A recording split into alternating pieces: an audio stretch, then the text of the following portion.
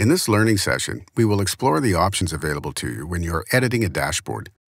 We are in the edit mode of a dashboard.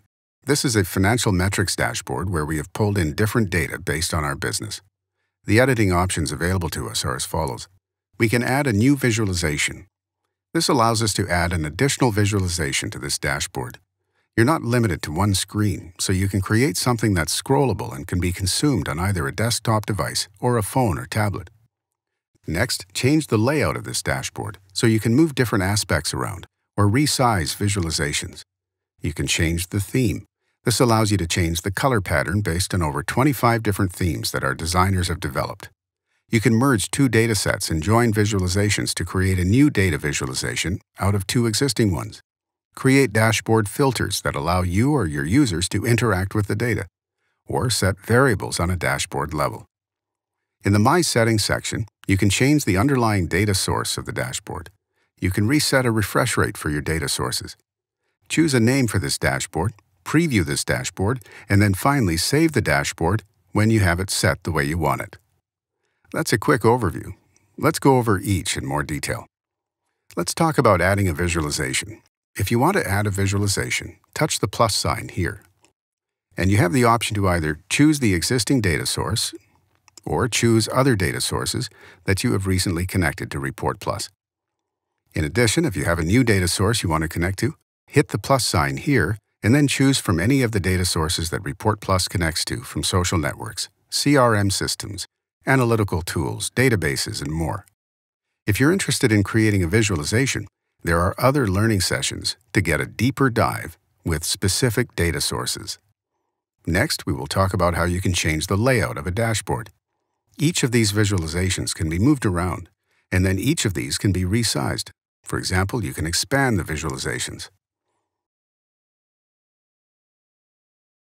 Now I have a different arrangement that might better suit the story I'm trying to tell with my data. Let's look at themes. Choose between different themes. Match your brand or pick a theme that best fits your presentation.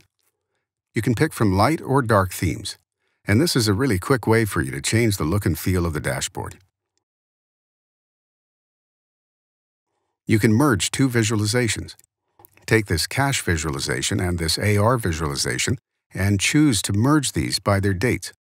Choose the joint condition. Choose to discard any data behavior for rows that don't match. Once you've done that, you can select all the combined data sets and now have a table of the combined data sets. Choose this option here to show the sum of cash and the sum of AR as a line.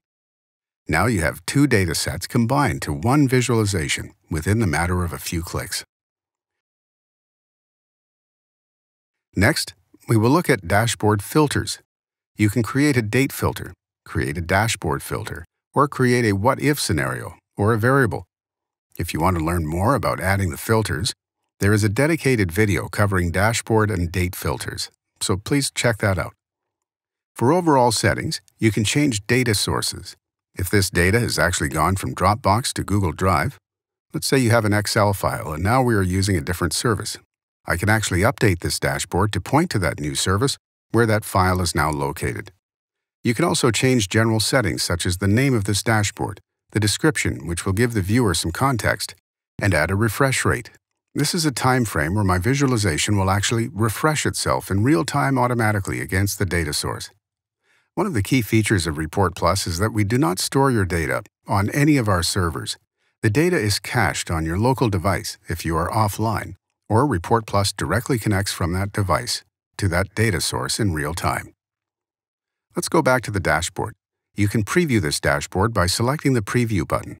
This allows you to preview how others will view your dashboard. You can also click the Help icon here, which will bring you to our user guide, which is an in-depth web page where you can go through all the features and functions that ReportPlus supports. Lastly, once your dashboard is complete, you can either undo some of the changes if you didn't want to keep them, or choose Done. This will prompt to save this dashboard. If this was the first time saving, you would see a screen like this. Choose the name of that dashboard and then choose the folder to save it in. Once you hit Save, that dashboard is now saved in that new location. To learn more about ReportPlus, keep watching the guided learning videos. Look through the product documentation. And for the latest updates, be sure to check ReportPlus.com.